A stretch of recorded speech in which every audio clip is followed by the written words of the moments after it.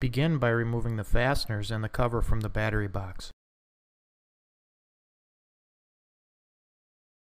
Place the battery into the battery box and position the positive terminal to the left side of the battery box. Using the supplied hardware, tighten the fasteners and secure the battery. Uncoil the Thermo King battery cables and fuel lines. Place the fuel lines and the 2-wire fuel pump harness aside for later use. Identify the 2-gauge and the 8-gauge positive cables. Apply split loom and feed them down between the battery box and the chassis frame.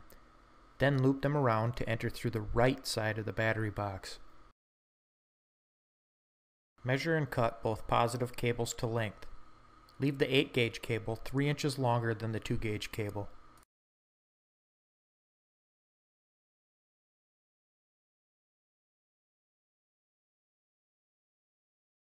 Identify the 2-gauge negative cable.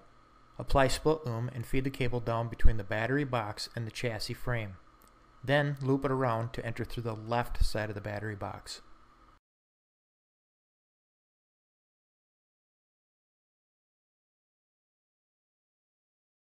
Measure and cut the 2-gauge negative cable to length.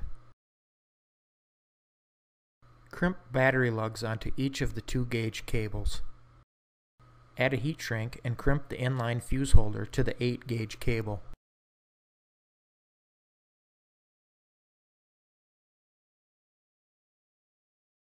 Cover both battery lugs with heat shrinks and apply heat. Use caution not to burn your heat shrinks or other wires. Apply split loom on the 8-gauge inline fuse holder and any remaining unprotected cabling. Connect the 2-gauge and 8-gauge positive cables to the positive battery terminal.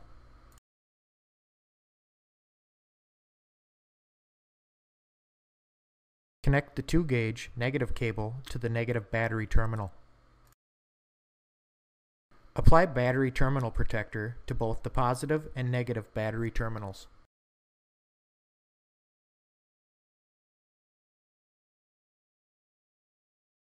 Replace the battery box cover and replace and tighten the 4 fasteners. Leave 6 inches free and coil and secure the fuel pump wiring.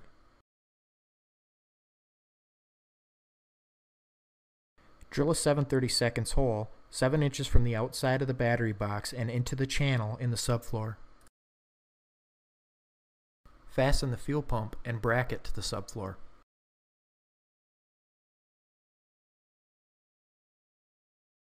Connect the male and female 2-wire fuel pump harness connectors and secure the wiring to the subfloor. Remove the tank plug nuts from the top of the rear Thermo King fuel tank. Apply Teflon tape to the 2 fuel line compression fitting elbows. Thread the fittings by hand to start and use a wrench to finish. They should both be positioned towards the chassis frame when secured.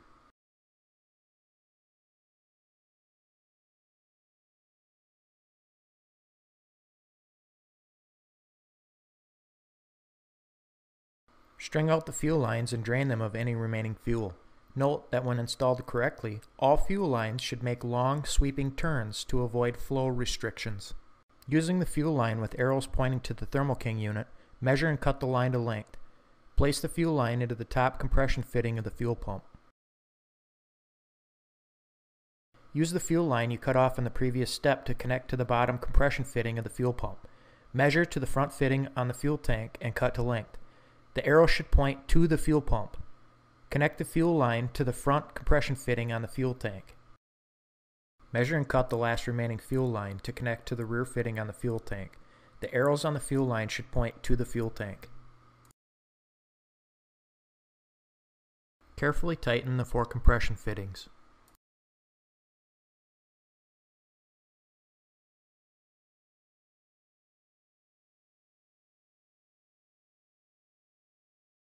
Inspect the fuel lines to be sure there are no kinks.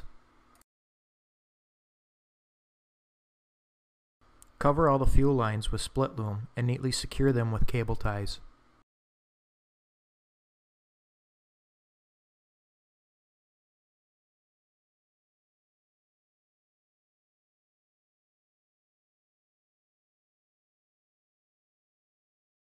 Loosen the fasteners and swing open the street side access door on the Thermo King unit. Remove the bag containing the cab controller and also the green identification card. Place the ID card and cab controller on the floor inside the chassis cab.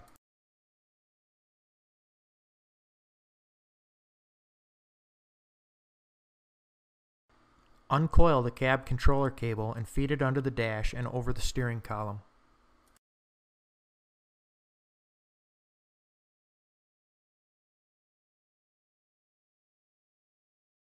Remove the panel below the Diamond Logic rocker switches and feed the cab controller through the opening from behind the dash.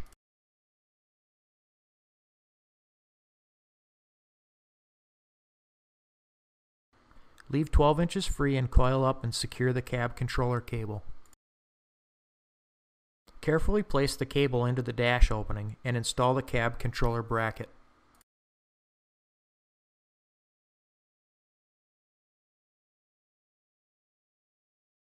Use a screwdriver to push in the tabs on the bottom and top of the cab controller bracket to hold it in place.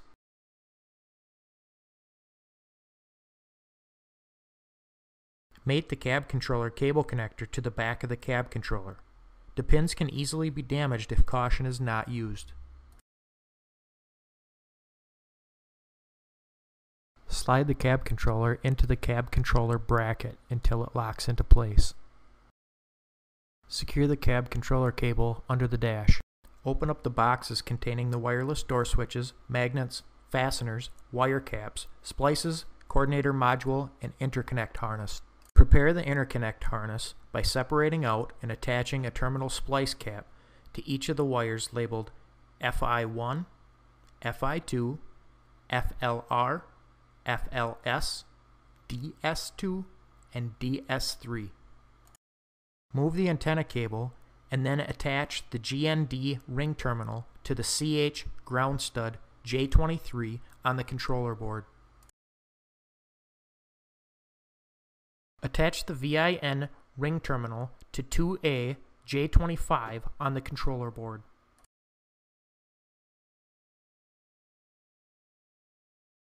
Disconnect the J7 connector from the bottom right of the controller board.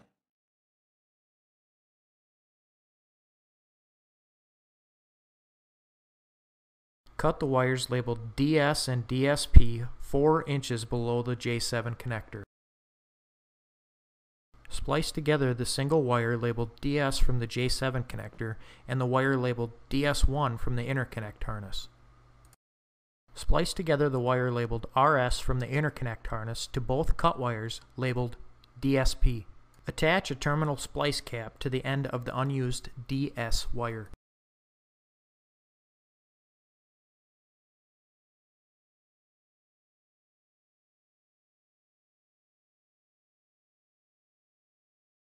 Apply heat and reconnect the J7 connector to the controller board.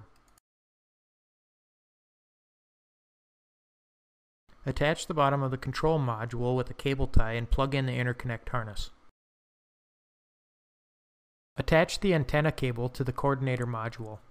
Verify the red power LED is lit and press and release the switch on the module until the desired yellow zone Z1 LED is lit. Press and hold the switch again until the green pairing LED is lit.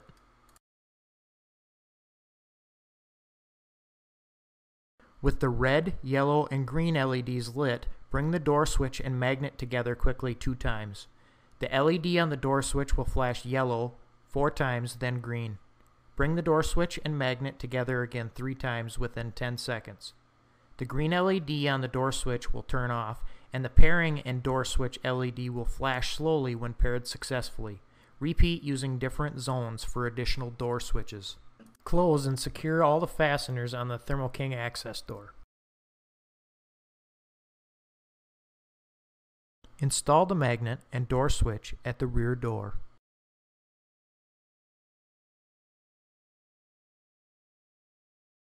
Install the magnet and door switch at the side door. Test the LED light functions of the door switch when the magnet is absent and again when the magnet is present.